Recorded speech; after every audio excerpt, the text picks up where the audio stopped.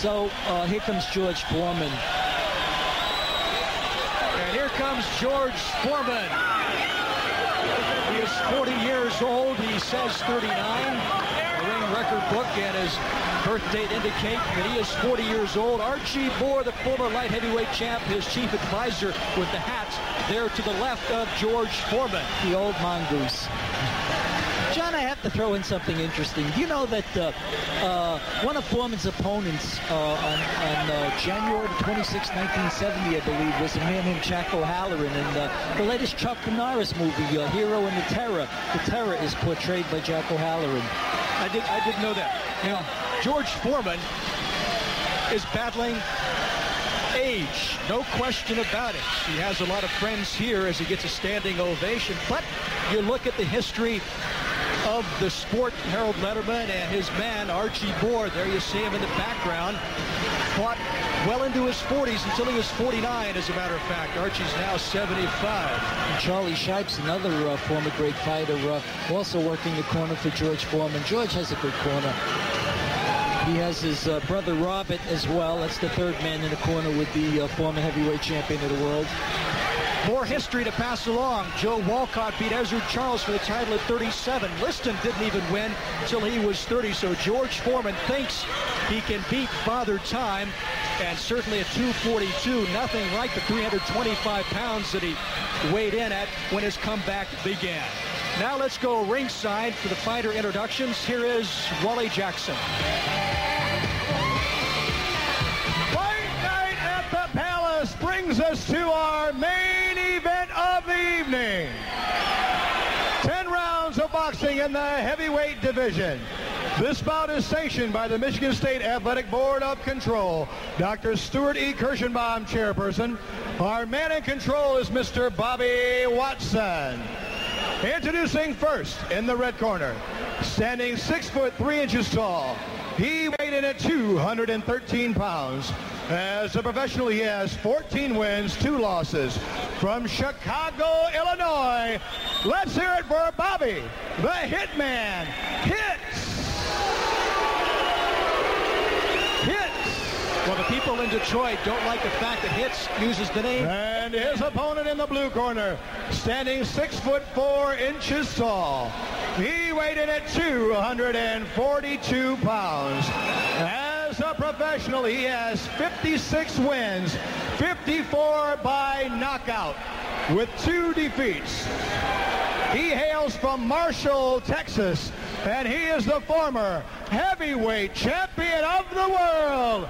I give you George Foreman!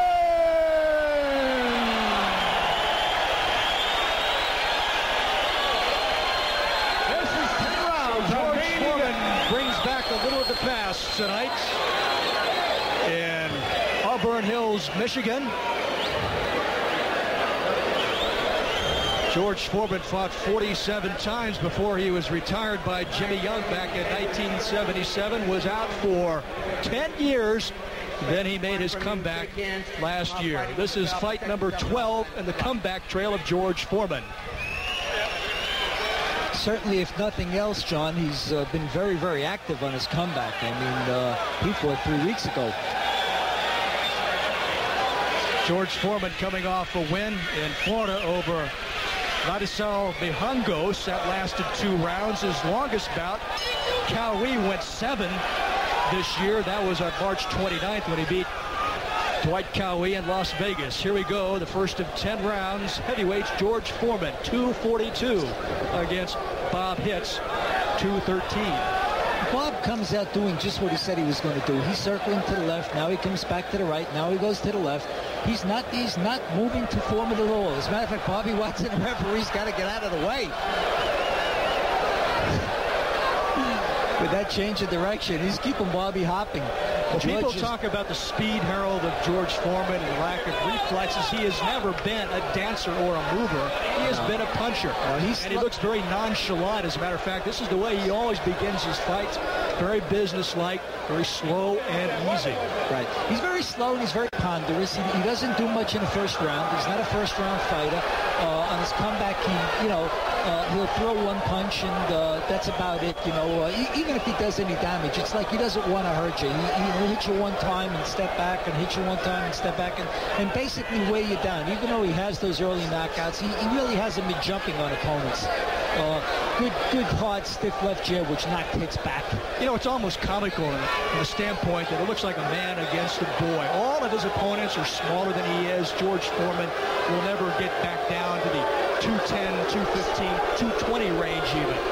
I would say this is about as low as he may get. He does run a lot. He runs about 6 miles every day if possible, has a good diet, fish, vegetables. He has a clean liver, never took much abuse in his long career. That may be one thing going for him, Harold. He has never taken a lot of heavy punches, except for the one that Ali delivered, of course, as everybody remembers, in Kinshasa, Zaire.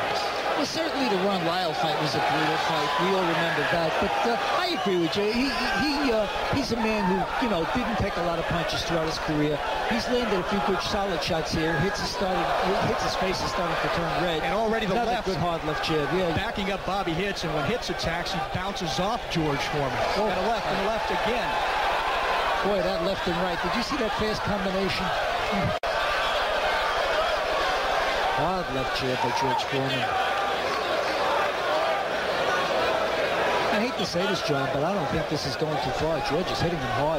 Well, they've all been mismatches, no question about it. That's why everybody's so eager to see George get in with a Pinkman Thomas, and Carl Williams, and Orland Norris, and there's some question as to whether that hits his head back, as to whether that fight was actually going to come off. Norris wanted to fight Foreman. Foreman never went to the ring against Orland Norris. Oh, the right hand trumpet hits. What a shot. What a right hand. And absolutely Bobby Hitz is out, and he is in some other place as he gets counted out now by referee Bob Watson. And that is it at the end of the first round. It's all over. Short work of Bob Hitz, and he's upset about it, but how can you go much longer against a guy like George Foreman? And George Foreman, one of the kindest people you will want to meet. He is still active with his church down in Houston, Texas. He offers words of consolation to Bob Hitz, but man, oh man, the left jab and then the combinations that put Foreman to the canvas.